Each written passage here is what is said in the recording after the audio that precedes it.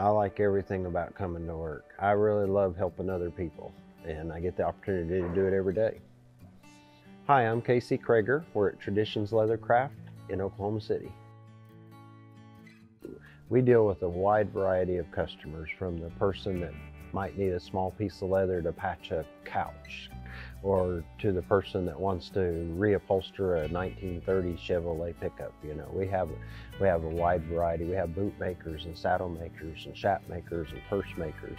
We have some people that just want leather for home decor, like our cowhide rugs. One of the first things I like to ask is, what types of products do you make, or are you interested in making? And then that lets me know if a person's wanting to go down the path of taking classes, or maybe they've watched a few videos online and now they want to try it, or maybe they're a hobbyist that is making extra income. The leather has such a rich tradition and a rich heritage and a rich feel and a smell to it.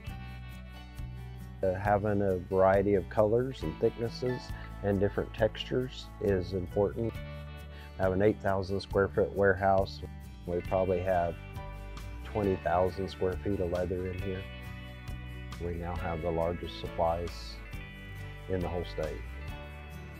In our retail area, we offer 100% locally made products, tons and tons, and our inventory is always turning over.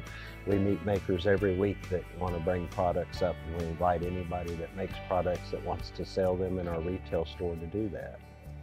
When I started Traditions Leathercraft, I wanted people to kind of grasp the idea that what I was building, they could pass down in their family, and without people being willing to teach it to the next generation, it would eventually just fade away. Tradition of doing leather work is something we want to preserve and pass on.